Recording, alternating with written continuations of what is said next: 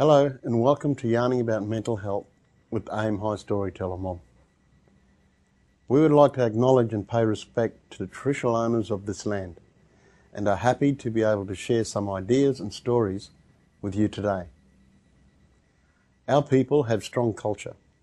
We are artists and storytellers. We are sporting legends and skilled hunters. We are musicians and dancers and uncles and aunties and grandmothers and grandfathers. Most of all, we are teachers.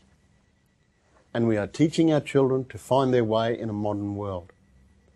Our kids need a guide to navigate and find their way in the modern world. They need to take our culture with them and to bring both worlds into one.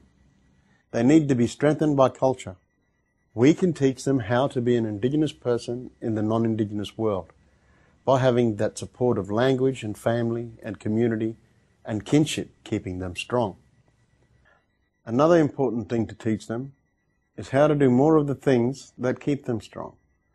Things like art and music and storytelling and work that keeps family and culture alive. That way, there isn't a gap in their lives. That way, there isn't that emptiness where culture used to be. It's when our children get that gap and they don't know who they are or where they belong. That's when mental health problems can take over.